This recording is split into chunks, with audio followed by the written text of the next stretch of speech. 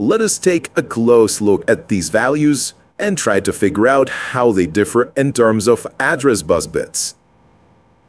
Their binary representation tells us that their distinct difference is their most significant bit. Any hex number in the range above 7FFF has the highest address line, that's A15, equal to 1.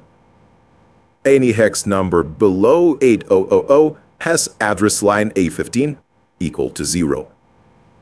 So, we need the ROM chip to activate when A15 is low, and RAM chip to activate when A15 is high. Memory chips have a special control line for activation called CS, chip select, or CE, chip enable, which is basically the same.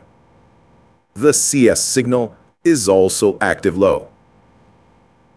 If the IC is not active, its outputs will be in the so-called Z state, high impedance, which means that the pin is effectively disconnected. Such outputs are also called tri-state. Memory ICs also have the OE control signal, which stands for output enable.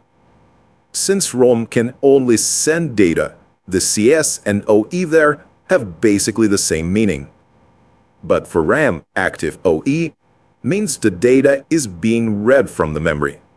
So, to decode these two memory ICs, all we have to do is use a simple inverter gate.